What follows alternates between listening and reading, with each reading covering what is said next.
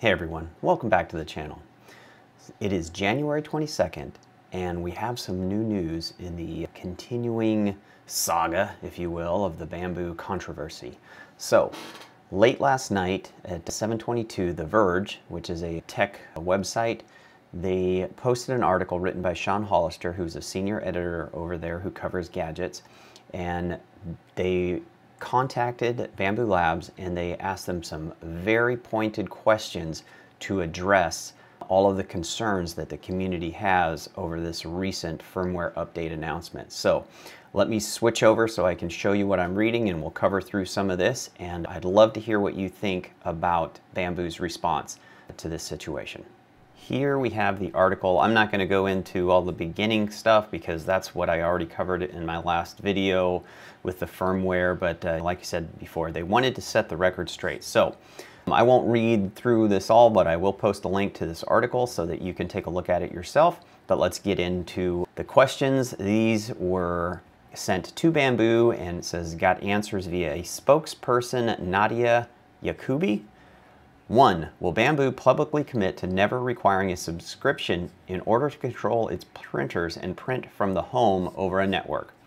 And the response was, for our current product line, yes, we will never require a subscription to control or print from printers over home network. However, there might be specific business scenarios in the future that require exceptions, i.e. 3DP vending machine, but these would apply to entirely different applications or customer needs.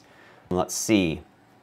Will Bambu publicly commit to never putting any existing printer functionality behind a subscription? The answer, yes. Will Bambu publicly commit to never restricting the use of third-party filament in any way, shape, or form? The answer, for our current product line, yes. We have no plans to restrict the use of third-party filament in any way. Number 3, will Bambu publicly commit to never monitor files and prints transmitted between users and their printers over a home network? And the response says, let's be clear about how this works. LAN mode, nothing is transmitted through our servers. Cloud mode, users control their privacy through incognito printing. When enabled, no print history is recorded and files are not stored in the cloud. Cloud features. For features like reprinting, files are temporarily stored in the cloud to allow users to access their print history. Under no circumstances do we look into the print file model without the explicit consent of our customers. Bambu has additionally agreed to add a new developer mode. Some users are concerned that this move is just temporary and that Bambu can simply remove the developer mode and claim that it was too much of a security risk, or say that not enough users opted to use it to justify keeping it around. Next question. 4. Will Bambu publicly commit to permanently keep the developer mode with local MQTT live stream and FTP and never remove it in any future update or shipping batch of the X1, the P1, the A1, and the A1 Mini? The response? Yes. However, if a severe security issue arises in the future, we may need to make adjustments to address it. Users can always choose whether to update their printer firmware or not. Next question, number 5.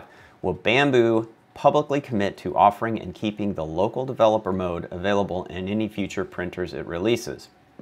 The answer, we cannot commit to features for non-existent future printers. However, we will clearly communicate all relevant details before customers make their purchase decisions. Question 6, will Bambu publicly commit to its current and future printers permanently being remotely controllable over LAN without user accounts for internet access?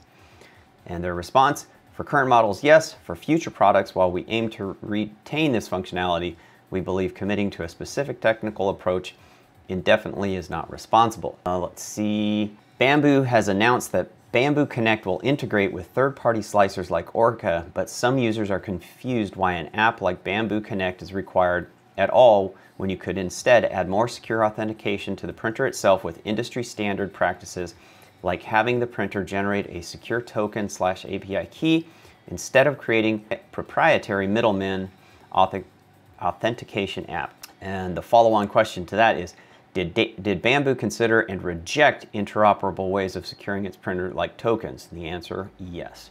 7b, will Bambu commit to changing its authentication system to an interoperable one if Bambu did reject interoperable secure authentication systems? Why? Let's see, their response: if software communicates and interacts with our cloud system, it is reasonable for us to have a say in how it operates. As highlighted in our blog post, unauthorized third-party software has created ongoing challenges to the stability of our cloud services and machines for a long time. Question number 8, is it true that the developer of Orca Slicer was not actually working with Bambu on the integration and that Bambu announced their involvement without approval?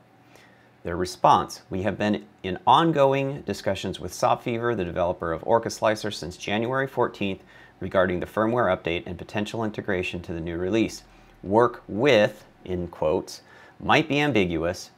To be more specific, messages were exchanged, files were sent, and their receipt was confirmed along with an indication that they would be reviewed. Question number 9, the one that I actually care about most, probably.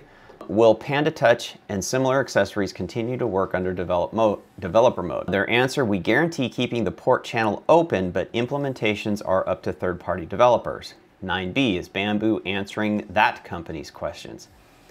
Their response: since the release, we have received many inquiries from third-party software developers, including Big Tree Tech, via dev partners at bambulab.com. We are currently in the process of finalizing our response. It is worth noting that we warned third-party developers in a blog post from March 2024, quote, if you're developing a device that controls the entire printer, including the heating elements and motion system, please do not expect long-term support unless it has been approved by us in advance. This is especially applicable to for-profit organizations. And final question here, question number 10, will you allow users to roll back the old firmware for reasons like if they accidentally upgrade without understanding the limitations? Their response: yes. Firmware rollback was and always will be available. And I'm sorry, and there's a follow-on question there, wasn't the last one. I have trouble reading sometimes. Number 11, does the private key leaking change any of your plans? And their response: no, this doesn't change our plans, and we've taken immediate action. So you've seen what Bambu has to say, and one, I appreciate that they responded to these very pointed questions. I think this covers a lot of what the 3D printing community has raised as far as concerns go. And what I want to know is, what do you think? Like the title of the video, is this too little too late? They've already lost too much of your trust and you are done with this company? Or is this a, hey, we're all good, I told you so, nothing to worry about, the sky was never falling, nothing has changed in your view, and you're going to continue to happily use your Bambu printers? For me personally, I think, as I said before, it's probably not going to impact me, even if they hadn't created the developer mode, with the exception of the Panda Touch. I have mentioned how much I do use the Panda Touch. So, but if the Panda Touch stopped working, my P1S is still gonna work. I don't use Orca Slicer that much, so I primarily rely on Bambu Studio, but I absolutely understand the position of anybody who has that concern of a company making changes after the sale and restricting what we can do with the equipment that we bought. There are already a lot of 3D manufacturers and out there that, like I believe Hagears, you have to use their solution for their 3D printing. And they put a lot of time, money, and effort into making sure that you get the best possible print, and they can't do that if you just throw in some budget resin into their machine. They don't have any control over that, too much stuff out there to test. So they say, hey, you're locked into our ecosystem, but we're gonna make sure that you have the most pain-free and pleasant performance, and we kind of guarantee that. So I can understand a company wanting to do that, but you go into that ecosystem knowing the restrictions.